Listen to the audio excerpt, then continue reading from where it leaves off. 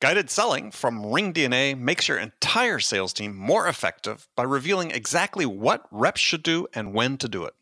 Guided selling works by transforming sales data into a curated list of prioritized sales actions. So when reps start their day, they'll never again wonder which prospects and accounts or hot inbound leads to reach out to next.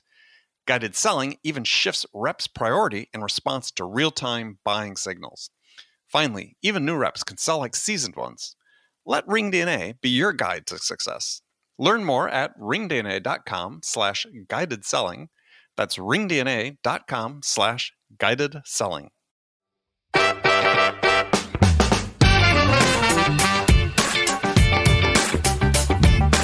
And I think that quantity metric is what most sales leaders are measuring. Hey, Mark, how many calls did you make today? How many new prospects did you talk to today? How many opportunities did you move? Not, hey, Mark, tell me the best conversation you had today. You know, like, what was the best conversation you had today and how did that go? Let's run through that. It's a different mindset. And the problem is that that's a longer conversation for the sales manager, right? So if I say, Mark, how many calls did you make today? How many, conversations you had? I had 15. Good stuff, mate. Well done. That's it. That, mini coaching session is over, right? If I say, hey, Mark, what was your best conversation today and how did that go? I've got to stick around.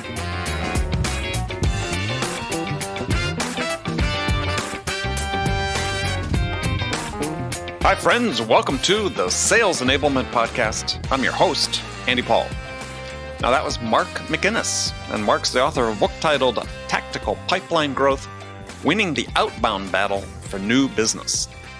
I enjoyed Mark's book and this conversation with him because he's a bit of a contrarian in some of his takes on the myths and bad practices that have built up around prospecting.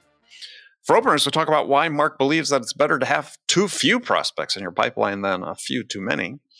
And we dive into his observation that most struggling reps really do have too many prospects in their pipeline. I happen to agree with this because I think this low levels of quota attainment and the really low win rates that we're seeing across many industries are not a function of not having leads. It's all about how ineffective sellers are once they have leads, in which case more leads won't solve the problem. So we'll also dig into how to help sellers become more consistently effective. That's a big goal of mine. Isn't anyone else tired about hearing about the mythical top performers? If you want to be at the top of the list, you have to follow, I think, Mark's advice, which I think was a great bit of wisdom. It said that consistently good always beats occasionally great. So we're going to get into this and much, much more. But before we get to Mark, I want to remind you to subscribe to this podcast wherever you listen to it.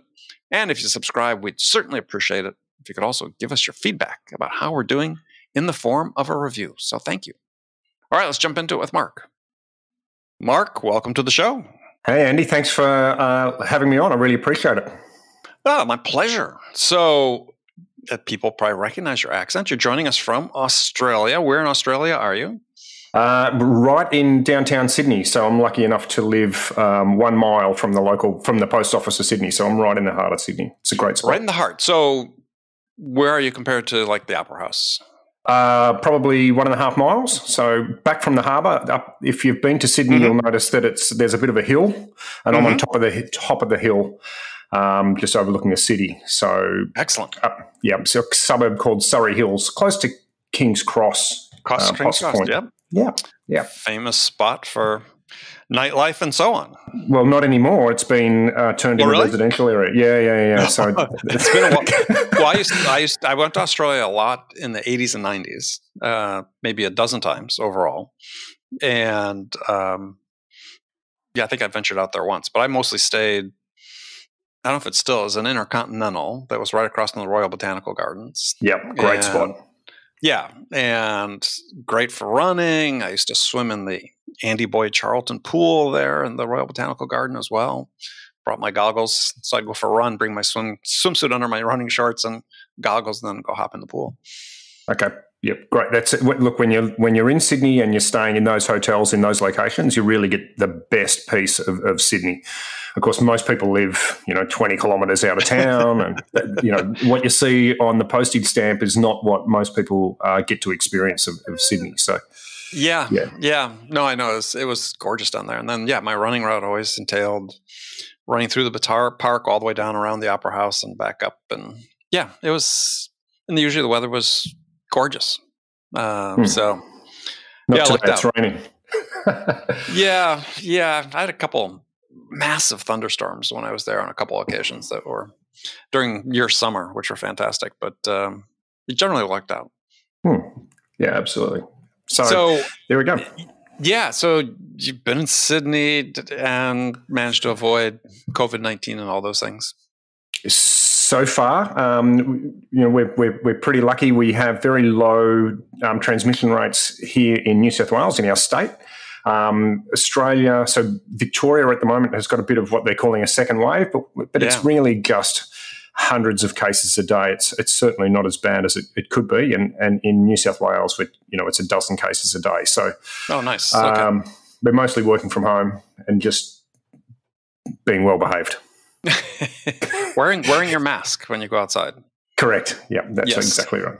Such an easy thing to do. Wear a mask. Yet it defeats many people here. So, all right, we're going to talk about your new book you've got out called Tactical Pipeline Growth. Correct. Winning the Outbound Battle for New Business. So, I mean, first question, there's a bazillion books on prospecting that have been written. So what was the impetus to write yet another book about prospecting? Yeah, okay, thank you. I just wanted to give something to the sellers. So there's a lot of really great books, really good books, but they seem to be aimed predominantly at sales managers, sales leaders, for that transformational piece. And they typically talk a lot about strategy. And I wanted to write something that was a manual that people could take into their businesses and apply, so basically follow the step-by-step process to start being more effective in their prospecting. What I see is a lot of people tell me they're not sure where to start. They don't know what they should be doing. So this was designed at that sort of BDM, AE type level. Here in Australia, it's very typical for salespeople to manage existing business and then have to build new business as well. We don't have a lot of organisations that have that SDR function, that are just appointment setters. There are those. But typically most salespeople have got to manage existing business and grow new business as well.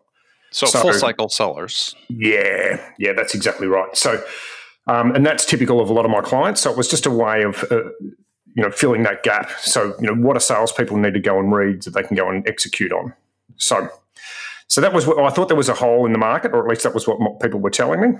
And I also think that there's a lot of really good content out there that doesn't quite hit the mark in relation to actionable skills for salespeople on the front line. Right. Yeah. Well, I think there's a small amount of good content and a lot of bad content, but you wrote something that was sort of interesting at the beginning. I can't remember if this was in the book or because I had it in my notes before I read the book. That you believe that sellers in general have too many prospects in their pipeline. Yes, and so I know that's counterintuitive. So most people will say that salespeople aren't doing enough outbound activity; they're not starting enough conversations, and I agree with that. But I think one of the biggest problems is that sales leaders manage their sales teams off the weight of their pipeline. So Andy, let's say I'm a sales leader, and I come to you and say, "Look, we need to have 3 times your revenue or whatever." In the SaaS business, it's 5. It's like table stakes for most of those companies. Okay, great. Let's go with that. 5 times, pipeline. And what that means is that salespeople put deals into the front of their pipeline that have actually got very low chances of closing, and they conduct random acts of prospecting. So let's say you're my perfect client. I put you into my pipeline as a lead. I send you an email. Most businesses, most salespeople don't have any rhythm around that outreach. So, then something will pop up and I'll think, I should send to Andy another message. So if I'm feeling brave, I might call you up and leave a voicemail. Then, I'll look through my pipeline in a month's time. I go, oh, Andy, that's right. Let's find something on LinkedIn. I'll send him an article. So these end up being random acts of social. And so when I'm questioned by my sales manager about how deliberately I'm prospecting to talk to Andy, I'll say, oh, yeah, I've reached out, 7, 8, 10 times over the last 6 months. The reality is when you look through those activities in your CRM, it's probably really only reached out 3 or 4 times over 6 months. And that rhythm, that activity is not sufficient to get your interest or a prospect's interest. So why I say they've got too many people in their pipeline is because they're trying to keep this 5 times coverage of leads in their pipeline, and that means that they don't deliberately try and pursue a conversation with Andy in a way that's actually going to create enough prospecting pressure, and I mean that in a good way, for Andy to go, hang on a second, okay, Mark's trying to reach out to me. He's reached out to me, 2 or 3 times across different platforms in a relatively short period of time. I'm now making, like, I can, he has my interest. I'm in a position now where I need to either engage or maybe say, hey, Mark, this is not for me. And that gives the rep the freedom to be able to take you out of the pipeline, or better still, have a conversation. And that's why I think people have got too many deals in their pipeline, because they're not actually pursuing them. They think they're pursuing them, but they're not.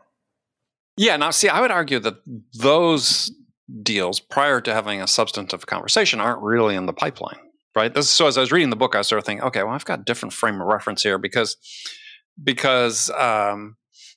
you talk about random acts of prospecting. I think the problem is in general, and I believe that certainly in large swath of SaaS businesses, they have too many prospects in their pipeline, because for most of them, they just engage in random acts of selling.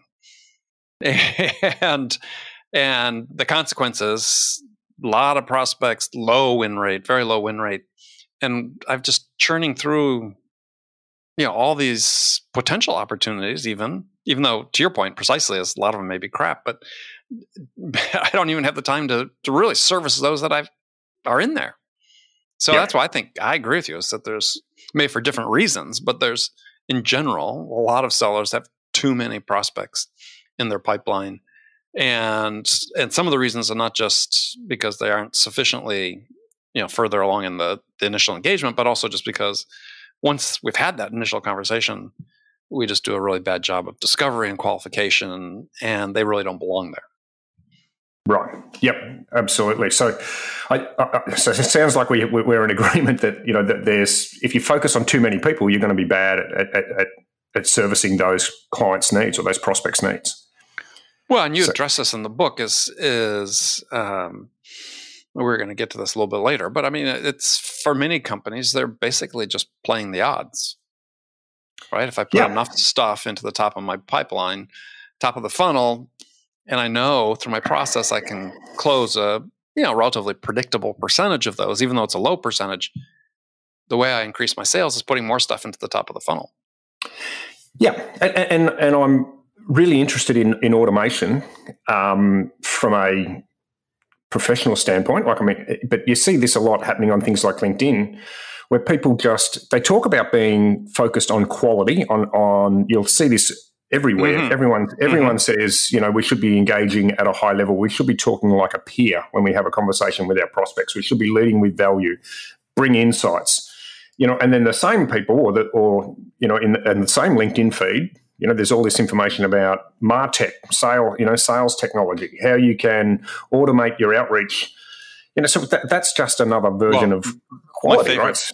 My favorite saying, when I wrote a post about this on LinkedIn a few weeks ago, is I called this, of setting a record because there were multiple oxymorons in one statement. It was talking about automated, personalized outreach at scale. And it's like, okay, there's at least 2, maybe 3 oxymorons in that statement right there. Yeah, exactly. But, if you run and I've done this, if you run a webinar called, personalization at scale, you will get lots of people attending. Yes, you will. Yes, you will. But because everyone's looking for the silver bullet. But if you sit down and say to somebody, there's no silver bullet in sales, right? They'll say, yeah, absolutely. It's all about quality. And then they go straight away to, oh, look, there's a webinar on how to scale my authenticity. I'm sorry, I hadn't heard that one. That's a good one. But that's exactly right, though. Is so how do we break that sort of cycle of people sort of wanting the silver bullet, the recipe laid out step by step? Because, well, let me ask that question first, and we'll come back. What do you think? How do you break that cycle of people wanting the recipe? Well, I think, first of all, we need to acknowledge that what we're doing a lot of the time now isn't really working. Okay. And we're not doing anybody any favors. We've got sales leaders that are stressed out because they can't see enough. There's not enough transparency in what their sales reps are doing. And I use the term reps as in someone that represents your organization, right? So that's a BDE, a selling CEO, and an account executive or whoever. So the sales leaders don't have enough transparency to see what their sales teams are doing, or they don't think that there's enough outbound activity going on. So they're leveraging the, do more activity front. On the sales reps front, they know that they want to be seen as authentic. They know that they want to be seen as a valuable tool as part of the sales process. So they don't want to be, sending out spammy messages or being inauthentic. They want to be authentic. So we've got this mismatch happening. And so the first place to start is to get both of those two stakeholders, the sales reps and the sales leaders, aligned in their mindset. And that is to understand that quality will equal the results as long as you give the sales reps the space and give the sales reps the right mindset to go and start those conversations. And I guess, Andy, I ask you, you're a very experienced individual. What's the number one driver of success for the individuals that you've seen that have been very, very successful in sales? It's mindset to some degree, but I think that in general, salespeople, once they've been trained, pretty similarly skilled. I don't think it's sales skills that make a huge difference. I think it's perspective, and I think this is the thing that is missing is and it's multiple perspectives. One of them is, what is my job in sales? Let's just start there, and you touch on it through the book. I believe that my job as a seller, and for every seller, is not to sell your product. That's not your job. That's an outcome of what you do. But your job is to help your buyers make a purchase decision. Correct. But so few sellers are armed with that perspective. And you can think about, okay, if I wake up in the morning and I'm thinking about what my job is today, I've encountered very few that really understand and have internalized this idea is that my job is to help my buyers make a purchase decision. Yes, and it seems to move quickly into a situation of manipulation. Right? So how can I manipulate a person who's at stage 2 of my pipeline to move to stage 4 of my pipeline? How can I manipulate Mark to go from showing some interest to saying, please send me a quote or a proposal, because that's the next step in my pipeline, and then I'll be able to show that I've moved this opportunity from stage 2 to stage 4, and that'll get my boss off my back. Yeah, well, I think that with that is again, this is another part of the mindset is we train sellers to think that their job is to persuade a buyer to agree to purchase their product. Now, there's research been done by psychologists and researchers and so on that have documented this very real thing that exists called persuasion resistance. So people have a natural resistance, or we call it a cognitive bias, whatever we want, to being persuaded. Yep. And so it's sort of ironic that so much of our training of our sellers is oriented to adopt the one behavior that everybody in the world hates. And it's like, well, what's wrong with that picture? Yeah. And so I think another perspective is that your job is to influence an outcome. And the difference is, if you have what I call persuasion mindset, your perspective is, I know what's right for the customer, and therefore I'm going to persuade them to buy that, as opposed to my job is to help the customer understand what's best for them. And in helping that customer understand what's best for them, maybe my language needs to be more persuasive. And I mean that is in the theory of influence as opposed to manipulation. Yeah, So, I mean, right. And you talk about that, but I think that I look at influence slightly different than like Cialdini has in his book, because I think persuasion and influence are two fundamentally different behaviors and are received differently. So I try to separate them, even though he uses both in the title of his book. But I mean, that's a longer conversation for another day. But it's you have opportunities to use your curiosity to not just educate yourself, but really to educate the buyer, right? I mean, it's the questions you ask that help the buyer begin to develop a further understanding of what is the problem they're trying to solve and what are the available options in order to solve it. Yeah, and we've all had those experiences in life where we've gone to buy something and we thought we were going to buy, like I do a bit of bike riding, for example. Oh, me too. And you think, so you go to your bike shop, right? And you think, okay, I need to buy some new aero handlebars because that's going to make me go faster. And you go in there with, or a new bike. I was going to say, you're going for the handlebars, you walk out with the bike. Well, but if you've got a good store, right, he might say, you actually don't need a new bike. You actually need a set of aero wheels because I know that you're riding around Sydney and it's predominantly flat, blah, blah, blah, blah. So the aero wheels, not going to cost you $3,000, not going to cost you $10,000 for the bike, but you're probably going to get the same gains, And so do you feel persuaded or do you feel educated?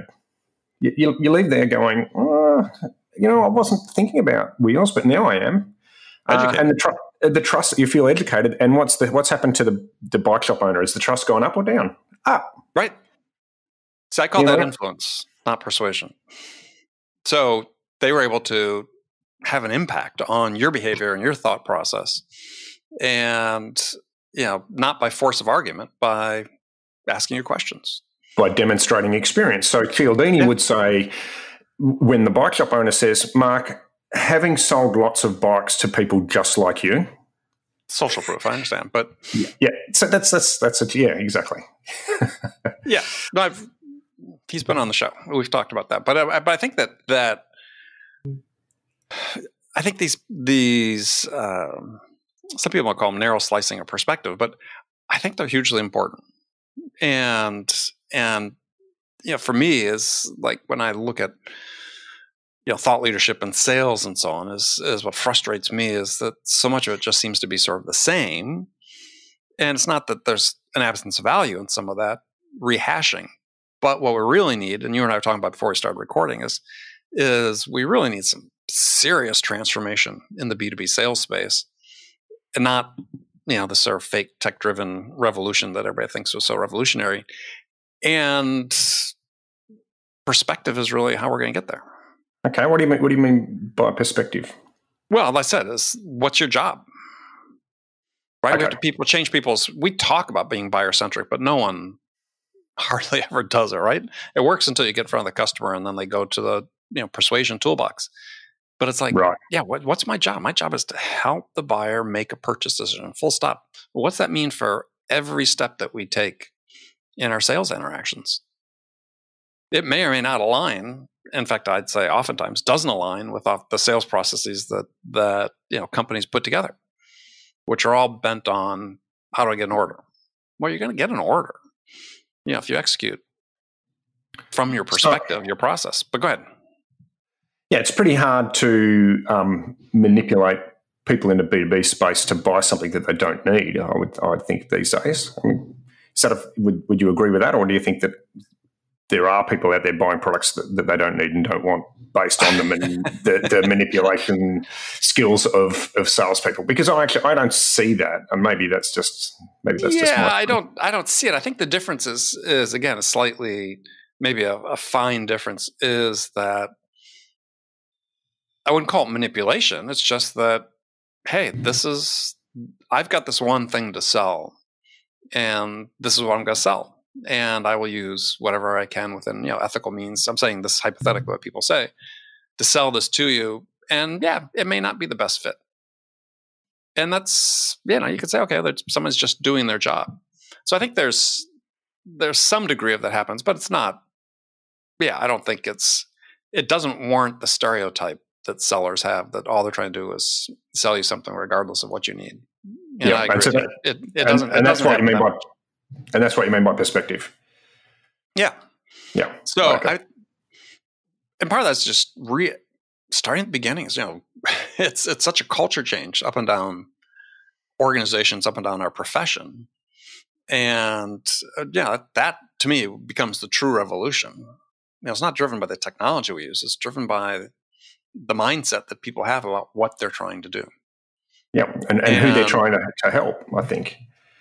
Well, true, who they're trying to help, but I mean, you have to look at it from the buyer's perspective as well as what's the buyer trying to accomplish?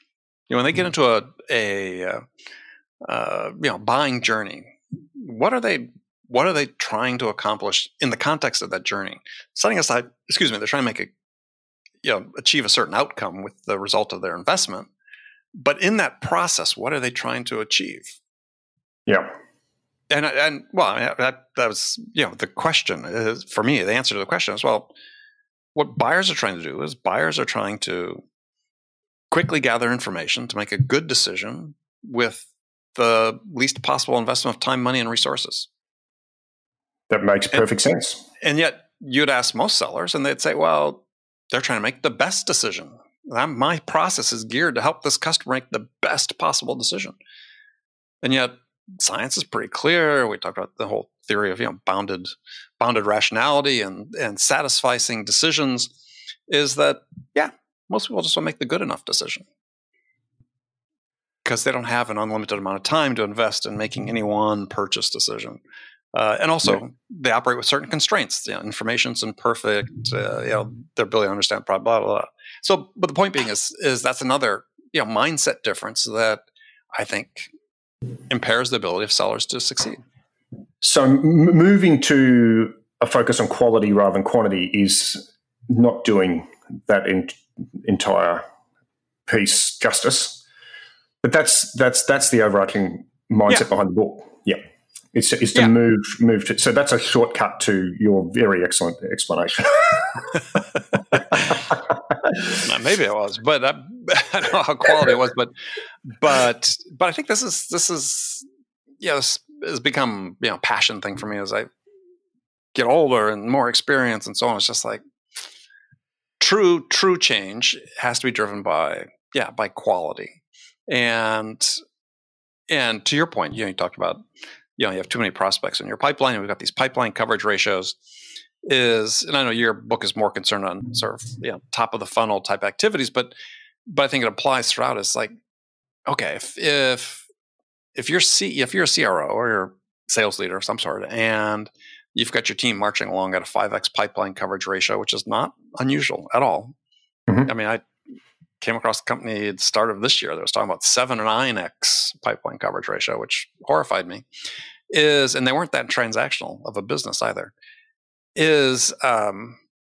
if your CEO came to you and said, look, you got to make your number this year, but your pipeline coverage ratio can't exceed 2.5x. What would you do differently to hit your number? Well, wouldn't you get rid of all of the bottom 40% of deals straight away? Well, potentially, right? But I mean, this would strike fear into the heart of most sales managers and sellers these days.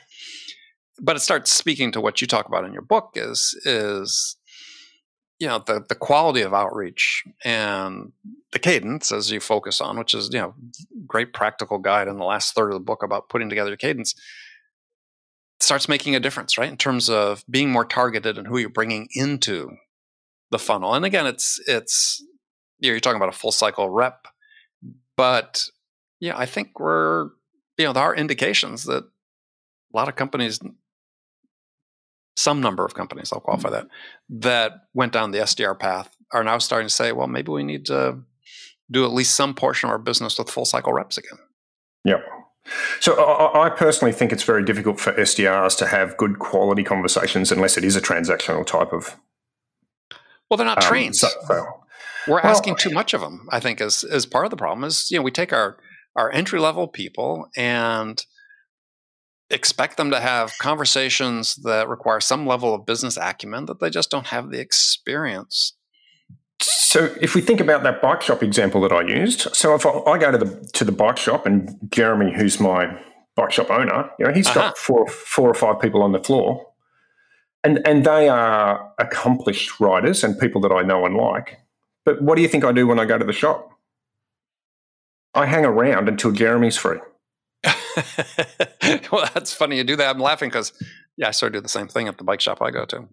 Yeah. So, and it could be just him saying, well, this light's going to be better for you. It could be something fairly transactional that one of the other guys or girls could have helped me out with. But, I want to get advice from somebody who I know, like, and trust, but also is somebody that I consider to be an expert. So if you take that to a B2B space, if you've got an SDR that's setting someone up, and I really struggle with the whole idea of, hey, Andy, let's take a meeting and let me hand you over to Mark. Right. Hang on a second, I was just getting to know you. Now, if it's super transactional, I'm buying a telephone plan or something like that, I get it, right? Because there's no relationship there at all. So I just want to put that out there. But a lot of my clients aren't. If they're full circle reps, then they're holding their hand to those clients all the way through. You want to engage with the person who's going to help you, and you need to set that bit of trust up front, or prove your expertise so that you feel safe handing over information. Because as a salesperson, unless you get enough information, you can't prescribe something that's going to be a good fit. So if I'm nervous about sharing information with you about how much money I've got to spend, what my goals are that I'm trying to achieve, any of those sorts of things, then it's going to be really hard to provide next steps that are going to be valuable. Does that make sense? Oh, yeah. Yeah, I agree. This is one of the underestimated aspects of sales that people don't put their minds around, is that sellers tend to think that, well, if I ask a buyer a question, they're going to answer it. If it's not, a personal question or something like that, but trust has to exist to some degree to start answering levels or questions of, deeper complexity or more proprietary nature or whatever, right? Is you have to earn the right to ask those questions. And I agree with you. I think that I agree with you that we put SDRs in the position of asking questions that, in some cases, the trust hasn't been earned to get an answer. Yep. Or in air quotes, they're not qualified to ask or not qualified to answer. So if you were to give the answer, is the SDR the right person to be able to give you qualified information, or do they just write it down in the CRM and pass it off to the AE? Well, they're being trained to qualify someone to take a demo or to take a meeting. Yeah. And the problem, I think, in some companies exists is that then the AEs are taking that as saying, oh, well, they thus are qualified as an opportunity because they took this meeting with me. And the logic doesn't flow, right? Because that wasn't a detailed qualification. And I think that what we find is that the level of qualification and discovery is too thin. Yep. And to your point, I think you're making earlier is that there's a fear to sort of go deeper because then you have to disqualify them. So we're back to you're better off with less people in your pipeline or the front of your pipe. I agree. I mean, that's the way I operated for years. Is I wanted myself and my sellers to have just enough prospects. Yeah. So it takes a long time to get to this point. Like I'm 52 this year. I'm pretty sure I'm 52 this year. No, 52. But it must be all that bike riding. Thank you. But it took me a long time to get to the point where you realise that you're better off having higher quality conversations and less of them than just trying to have as many conversations as possible. And but that goes against the grain. That goes against the grains. I mean, you wrote in the book, you said, that not too long ago, the going wisdom was that sales is just a numbers game, but it still is for most. And I don't think that works any longer. And you say it doesn't work. And it's to me, that's something that just fundamentally needs to change, is that instead of just playing the conversion game, is let's play the sales game. Let's start selling again. Yeah. Well, it's a numbers game if your number is 0. Right. So if you're doing 0 meetings today, if you're making 0 calls, okay, then it's a numbers game because you've got to improve those numbers. Yeah. right? But I'd be saying let's try and have one or two conversations with somebody who you know is your perfect client, and you can actually bring some real value to the conversation. Not have 5 random conversations and hope that one of them's going to stick. And I think that quality, that quantity metric is what most sales leaders are measuring. Hey, Mark, how many calls did you make today? How many new prospects did you talk to today? How many opportunities did you move? Yeah. Yeah. How many conversations did you have? Yeah. Yeah. Not, hey, Mark, tell me the best conversation you had today. You know, like, what was the best conversation you had today and how did that go? Let's run through that. So it's a different mindset. And the problem is, well, I believe the problem is that that's a longer conversation for the sales manager, right? So if I say, Mark, how many calls did you make today? How many, conversations did you have? I had 15. Good stuff, mate. Well done. That's it. That mini coaching session.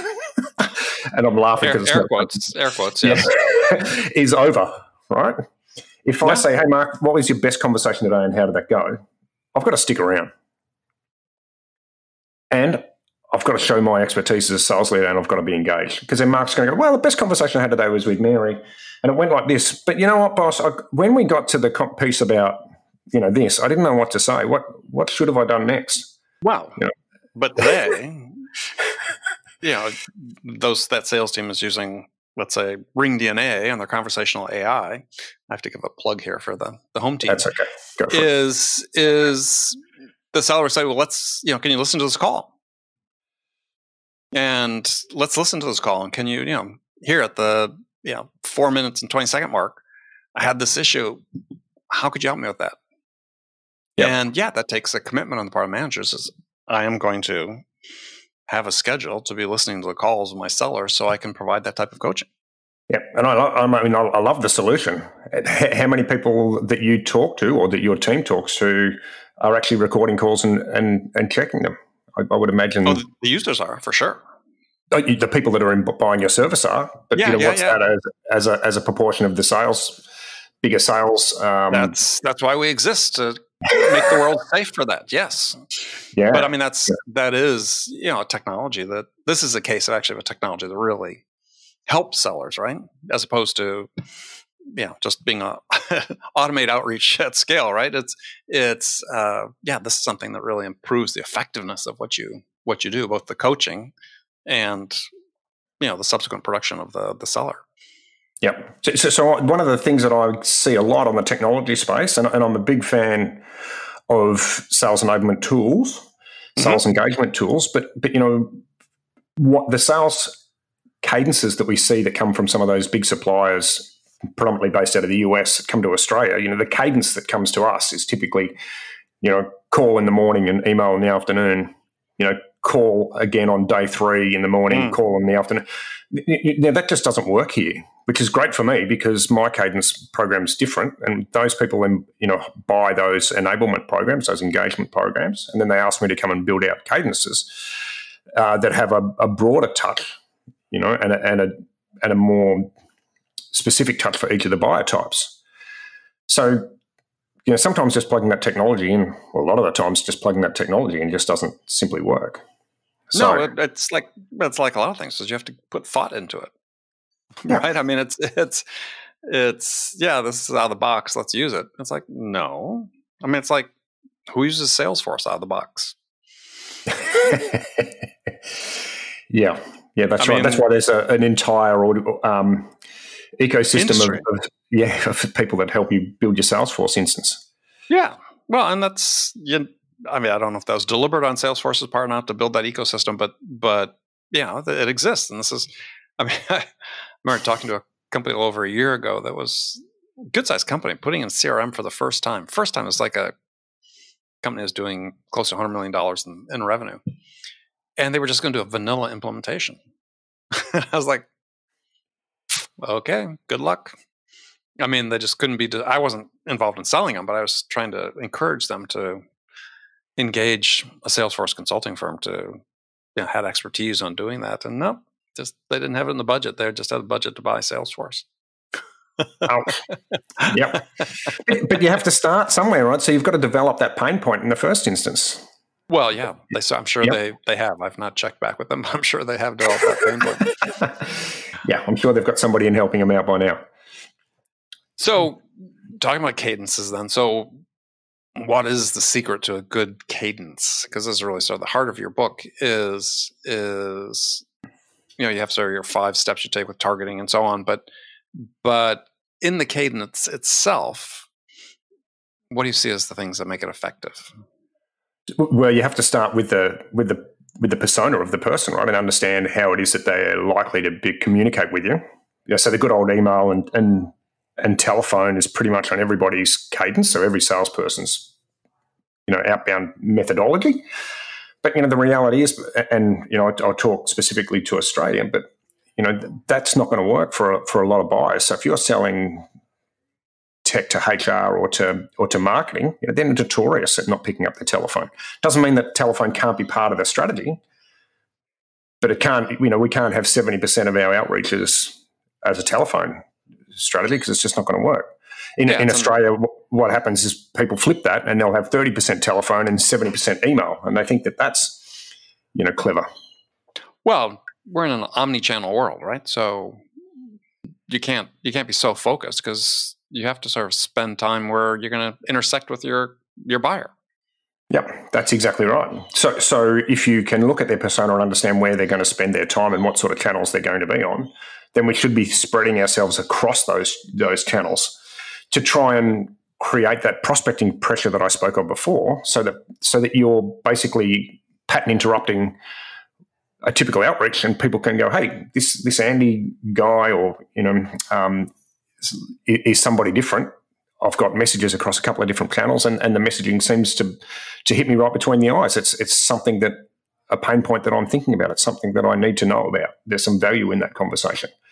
And so what that might look like would be, using email, of course, using telephone, of course. There's lots of conversation about whether voicemails work or not. About 30% of people apparently listen to voicemail, so I'm an advocate of leaving a voicemail, but not asking for a reply. Mm-hmm. Here in Australia, it's easy for us to send a text message. I like sending a text message with my contact card, and saying, "Hey, mm-hmm. Andy, understand you didn't pick up my phone call. Not answering telephone numbers that you don't know is common. Here's my contact details. I'll be reaching out in the next couple of weeks to try and start a conversation." Mm-hmm. I find that's a really soft way. Sometimes the text message comes back, "Hey, that's great," and you find that people are likely to communicate via text message on occasions. So you can see already we're starting to expand, the touch points from a typical off-the-shelf, inverted commas, cadence, and you're going to be more likely to start a conversation. Direct mail is popular, difficult while everyone's working at home. Stu Heine, mm-hmm. He's an absolute legend. He's got some great ideas. Great books. It helps if you're an awesome cartoonist. I'm not, but he still has great ideas in the book. Yeah, and the concepts are great, right? So all you need to do is just, the thing that you would normally send via LinkedIn, which is another great channel. So if you would normally send an article to Andy Paul and say, "Hey, Andy, here's an article I thought was valuable for you," you could, when people are in the office, simply print that off and write a handwritten note and send that in the mail. "Hey, Andy, found this article. It's right up the alley, right along the mindset of what I wanted to talk about. Here's mm-hmm. a really powerful part. I've highlighted it for you in the page number 3. Here's the part that you need to look at. I'll be calling you in the next couple of days to have a chat about it." And stick that in the mail. It'll cost you in Australia, it costs you $1 to do that. It'll arrive 2 days later. And then calling somebody that's got something on their desk. I'm not sure about the USA, but here it's unusual for you to get a handwritten. Yeah, it's still unusual. Yes, or has become unusual. Let's say. Yeah, used to be quite usual back 50 years ago. So just adding those extra touches where appropriate, according to your persona, is going to make a big difference. So one of my clients, for example, we're trying to engage some construction industry. So when we started to look at the best way to reach out to people in construction, they bought a list. They started to build a cadence to reach out to people in construction. What they realised was that there's 2 very clear segments. There's the small guys that are driving around in little delivery vans, if you like, air conditioning mechanics and installers, that sort of thing. Right.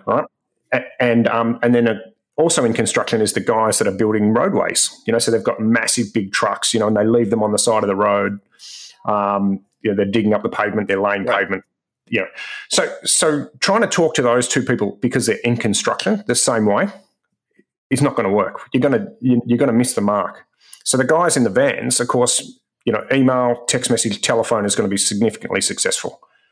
The guys that are running the organizations, or the guys that we need to talk to that are running, the big earth moving type stuff, they're in the office. They're basically like an office guy or girl. Right. So just because they're in construction, they service the construction industry, you can't take a single approach to those groups of individuals. You need to divide that up. Well, and do you think that is one of the problems that you're seeing with companies, is that they're just, they're not targeting specifically within, an industry. They assume that everybody's sort of the same. Yeah, well, it's. I mean, what's spam? What's spam? Spam is basically any message that you receive that you don't think is relevant or not designed for you. Which even the ones that supposedly are designed for me aren't. I mean, I was just looking at my LinkedIn messaging, which I'm sure, like most everybody that's listening to the show these days, is inundated with sales pitches, and it's like, I mean, they sort of fall into interesting categories, right? So, like, one is, and this audience knows, and I told you before the show that back in February my podcast was acquired. We renamed it in April, so we're recording this in August. So it's been 5 months since we renamed and rebranded the podcast and so on. And I get people pitching me all the time for services for podcasters using the old name of the podcast. Yep. Right. Which is like, interesting. Yeah, I mean, it sort of goes on and on. It's like, people pitching me lead gen services. And again, I haven't. It's not relevant. It's just not relevant. And they're just spending no effort at all on this. And it's amazing how many people still do it and think that, again, they're playing the numbers game. If they get enough people to respond to it, it works, and they'll keep doing that. As opposed to thinking, how can I be more targeted here? How can I get a higher conversion rate, higher win rate, all these things by being more focused on the quality of what I'm doing as than just the quantity? Yep. So, and the challenge is that the quantity and the quantity play in some instances actually still works. So that's what people do. That's the unfortunate thing. So if you're a mortgage broker, for example, and you connect to a couple of hundred people on LinkedIn every day in your local region, that you can service, and you send them a message that says, hey, did you know that you can save some percentage points on your mortgage? Hit me up if here's my calendar link, knock yourself out. A percentage of people are going to do that. And if you're not worried about how you come across professionally, then exactly. And I've gone down that rabbit hole, and I've called people out. And I remember one guy said to me, mate, I'm getting 12% response rates to which was just a spam connection. In the connection request, it was like, hey, Mark, professionals like you often have a mortgage and are spending too much money. Here's a link. Grab some time, and I'll show you how to save money. And I was like, man, this is so cheesy. And he's like, hey, it's working. I'm like, hard to argue. And what about your personal brand? He goes, I don't care. I'm like, okay, well, what can I do with that? Nothing. Yeah. I would argue that if we're able to have a close inspection of what that person's doing, it's not a 12% open rate and not doing that well, but that's just the skeptic in me. Yeah, well, I agree. I'm just regurgitating exactly what he said. I know. Yeah. So, but most people like you and I, and most of the people listening to this podcast, because people listening to this podcast want to be good at sales, is my bet, right? So the people that that are listening to this podcast are interested in being better, and so they're not the people that want to be seen as unprofessional, right? So what's the alternative? The alternative is target your audience, and with a relevant message, and deliver that message across a vehicle multiple vehicles where they're likely to be in a way that people are going to want to be receptive to. So that's the answer. Yeah. Well, I mean, you talk about that in the book is sort of this dual motivation of personal branding and professionalism with sellers. But I think that, a lot of sellers get sucked into behaviors that they don't really look at and say, okay, well, how's this reflecting on me personally? And I think it's an issue because I know the first thing I do when I get either email or a LinkedIn message. Obviously on LinkedIn, I'll check out somebody's profile. If I get an email something, oftentimes I'll check out profiles as well first time. And this is something you do have to think about as a seller. You have to be able to protect your brand because it's something you have with you throughout your entire career. And increasingly now, it's available to everybody to see. Correct. Yep. And I've learned the hard way. If I send you a cheesy message, Andy, when I'm starting out in sales on LinkedIn, and 3 years later, I've learned all these new skills and I understand what I was doing was wrong, and I go back to send you a message, guess what's still there? That message from 3 or 4 years ago. Oh, yeah. Because it's on my profile. So I might have changed jobs 2 or 3 times, but, and what you're going to do is go, oh, here's a message from Mark. Oh, hang on, I got a message from Mark. Geez, that's pretty bad. And I'm going to put my hand up here. Like I've been on LinkedIn for 10 years. Some of the messages I sent 10 years ago weren't that great. Yeah, well, that's a really interesting point, though. You're talking about this. Our learning curve as sellers is now public record. Yeah, and I think that's what's making the challenge, because sales leaders are saying do more activity, and sales reps know that a lot of this stuff is attached to them now. It's no longer Mark from XYZ, Mark from Oracle. It's Mark McInnes. And we're all told to build a personal brand that stands above our organization that we work for. And because we don't work for the same organization, typically we move, every couple of years. We want Mark McInnes to be a standalone expert, right? So, we're encouraging as individuals and also as sales leaders, we're encouraging people to build their brand outside of the logo. Whereas before, if you send a whole bunch of poorly worded or crappy spammy messages from Mark at Oracle, everyone just went, oh, well, that's Oracle. And I'm sorry to Oracle, I'm just using that as an example. Yeah. I've got some friends there. They're very good. No disclaimer. Reflection on Oracle, right. Yeah, insert large company here. Yeah. So I think that's a real challenge. So that's stopping people from taking action. That's stopping reps from taking action because they're aware of the fact that this is going to reflect badly on me, or it might reflect badly on me. So they need that confidence to go, how can I reach out in a way that's going to actually support my desire to be seen as a professional? Yeah. Well, and the way to do that is to buy your book and read it. Couldn't have said it better myself. Well, I wanted to bring that up because unfortunately we're running short on time. We've been having a great conversation, but didn't get as deep into the book as we wanted. But I will tell people it is a great guide, and very practical, as you talk about, for people how to put together a more effective cadence. The tools are there. We're all using the tools. So how to think about it more effectively, how to, again, be more targeted with your messaging, with your outreach and all that. So you don't have as many wasted sales cycles dealing with prospects who are just never going to buy from you, but instead be much more effective. Yeah, and hopefully get some self-belief back about how good being a salesperson is, as opposed to just somebody who's trying to manipulate as many people as possible, to go back to our very first point. Yeah. Well, yes, and I think that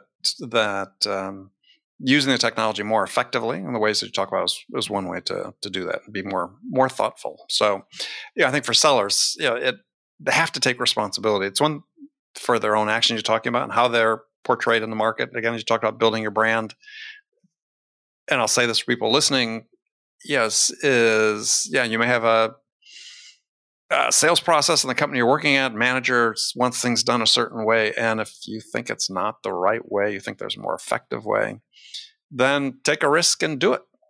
If because ultimately it is your brand, it is your success. And if it means ultimately you have to change locations to find a different environment where you can become the best version of yourself, then don't spend a lot of time waiting for that. Yeah, I like that. That's good advice, Andy. Well done. Hey, Thanks. That's why I get paid the big bucks. All right, so Mark, thank you very much. So tell folks how they can find out more about what you're doing and get your book. Okay, so I'm a big fan of LinkedIn. So if you're on LinkedIn, feel free to connect with me there. But I try to keep my network very clean. So if it's not immediately obvious that you're in sales, you run the risk of me not connecting. So please just make a little note saying, "Hey, I'm in sales." If your headline says you're a business development manager or something like that, you'll be fine. I try to make sure my network is full of sellers. Book-wise, you can grab it from all the usual, Amazon, etc., that sort of stuff. Feel free to check that out, or you can check it out on my website, which is markmc.co. All right. Excellent. Well, Mark, a pleasure to talk with you. Mate, thank you very much. I really appreciate the opportunity to come on and share the story. Thank you very much. Yeah, that was fun. We'll do it again. Thanks. Okay, friends, that's it for this episode. First of all, I want to thank you for taking the time to listen. I'm so grateful for your support of this show. And I want to thank my guest, Mark McInnes, for sharing his insights with us today. If you enjoyed this episode, please subscribe to this podcast, Sales Enablement with Andy Paul, on iTunes, Spotify, or wherever you listen to podcasts. And thank you so much for investing your time with me today. Until next time, I'm your host, Andy Paul. Good selling, everyone.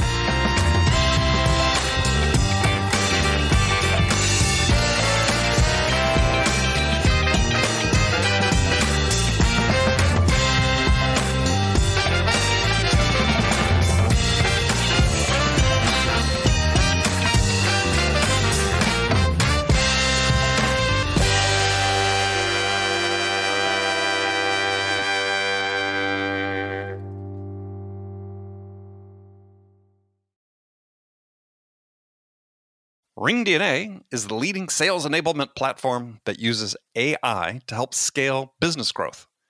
Trusted by the top companies across the globe, RingDNA offers a suite of powerful tools for every sales role. The RingDNA Dialer radically improves sales productivity and call connection rates, while guided selling helps reps know exactly what to do and when to do it. Conversation AI uses artificial intelligence to surface the most impactful coaching opportunities in real time. So, no matter where your team is working from, the RingDNA platform can help them exponentially increase call connections, opportunities, and revenue. Learn more at ringdna.com/platform. That's ringdna.com/platform.